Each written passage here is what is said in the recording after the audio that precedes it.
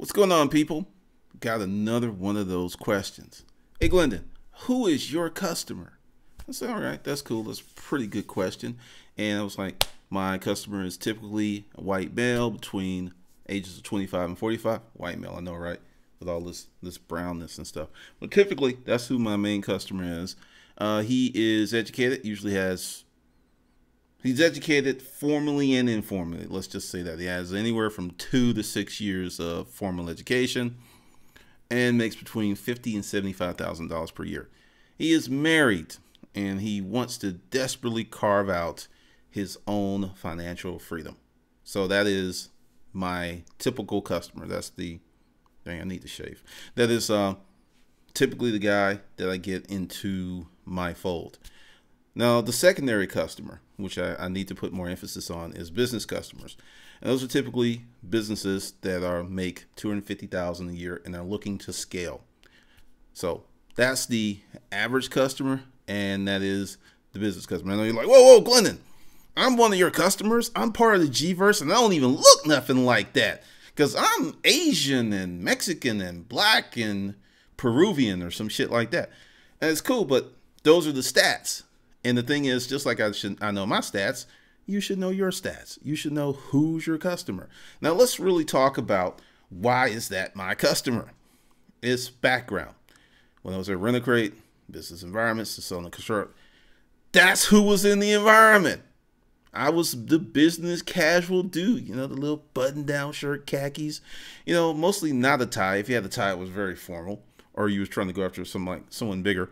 But typically, that's my customer. Now, who is your customer? Who's your perfect customer? You don't know? Well, that's a problem. You have to know who your customer is in order to sell to them. Other day, I put up a video, this channel's for men. Typically, that's who watches this channel. When I started in 2009, and due to the wonderful information that YouTube gives you, seriously, if you're a YouTuber and you have not really gone through your dashboard and looked at the analytics, you're doing yourself a disservice because it guides you. At about 2012, because I didn't put that stat up, it was like 32, it was 68-32, 68% men, 32% women. And it has gone back to, as of this year, 82% men and 18% women.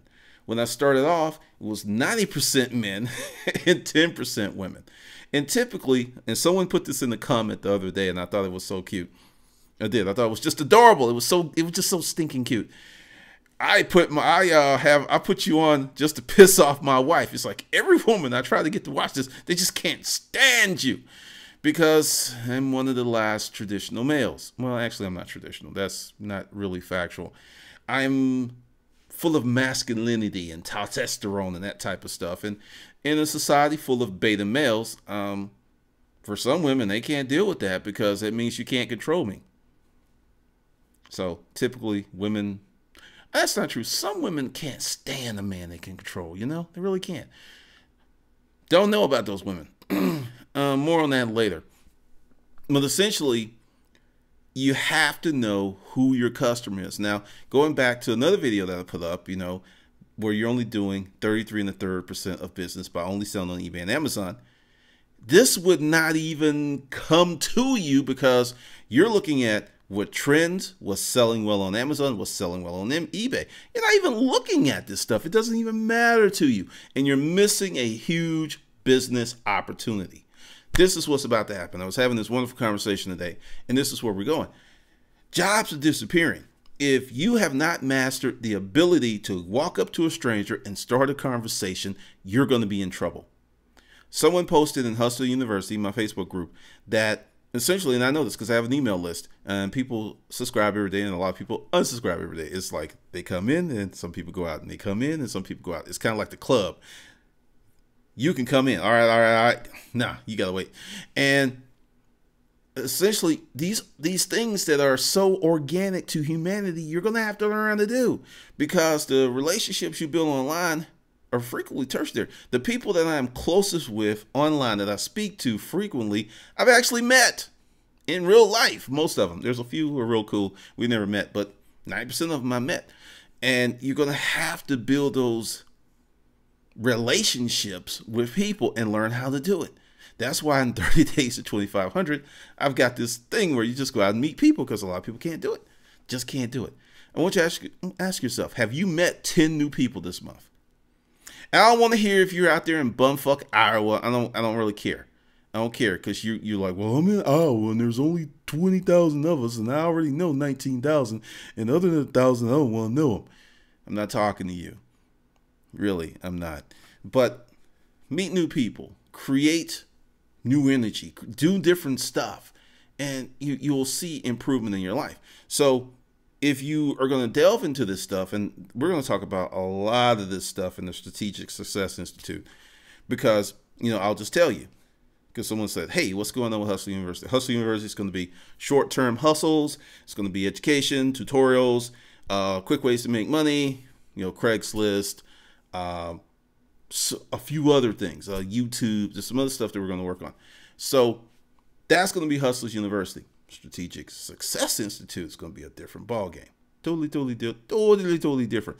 But essentially, in selling, and one of the courses in Hustlers University is going to be how to sell shit. Yes, that's coming back. We're going to talk about that, because once you know who, all right, and I do a lot of dating analogies, because that's the easiest thing that I can get with. And don't be offended because I said you're not a business person and you never owned a business and you don't understand shit about business and you don't know what a fucking spreadsheet is. Because when I say, it's like, he's just insulting us. He's insulting us. He's talking bad about us. Yeah, it's true, but I don't want to hear it. So I use the benign dating analogy.